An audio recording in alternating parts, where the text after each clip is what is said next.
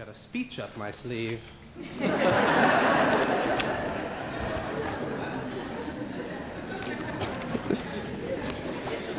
Sorry. All right. Chancellor Klein, President King, Dean Stibb and Bedford, excellent faculty,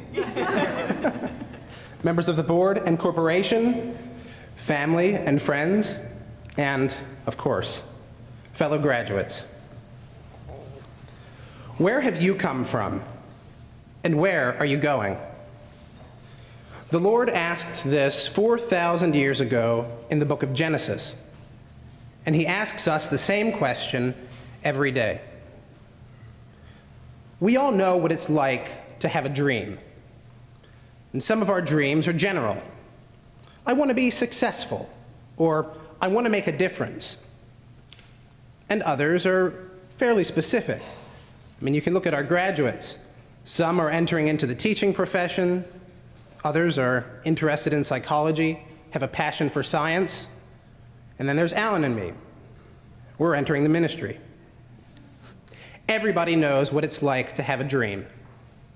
And anyone who's ever worked to make their dream a reality knows that somewhere along the line, obstacles will appear. It almost seems to be a universal law of humanity that no matter what you're doing, no matter how well you plan, inevitably, something will come up that threatens your dreams.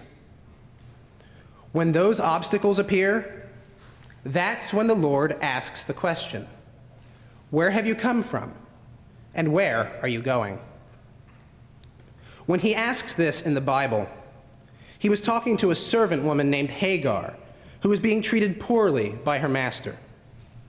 Things got so difficult for her that she fled into the desert wilderness and she sulked. As she sat there, feeling discouraged and unsure, the Lord came to her and asked her, where have you come from, and where are you going?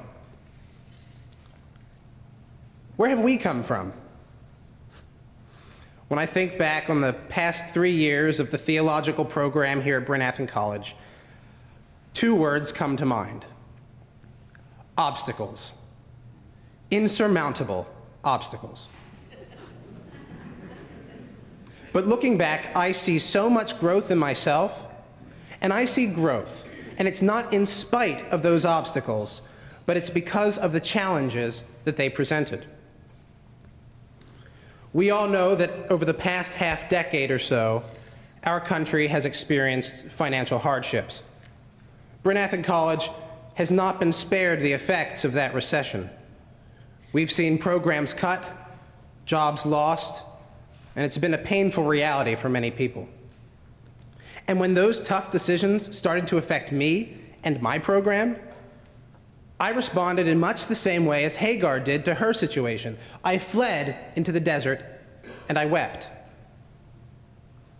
I became bitter and resentful.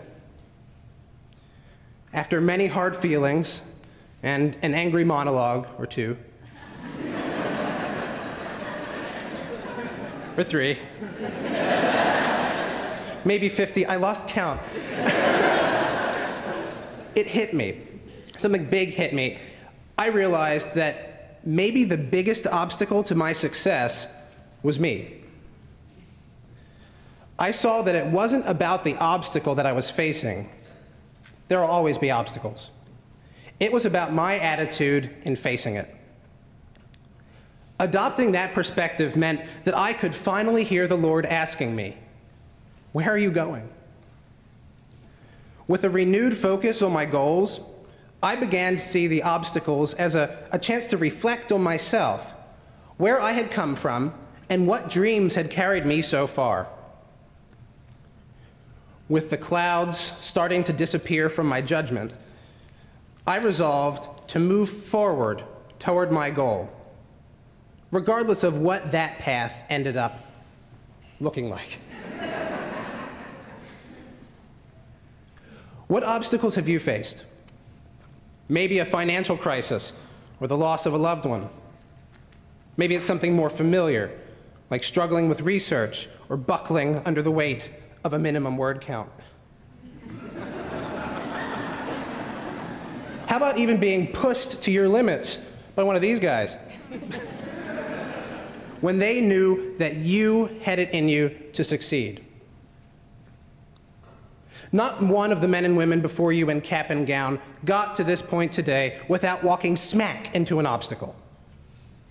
But we're here today because in those times, we were able to reflect on the important things and to proceed with confidence toward our goals. Oh, and you might like to know, Hagar, she went on to become the mother of nations, but she didn't do that by staying in the desert. Where are you going? Maybe you don't know the specifics because, well, our story is just beginning. But there is one thing that we can count on.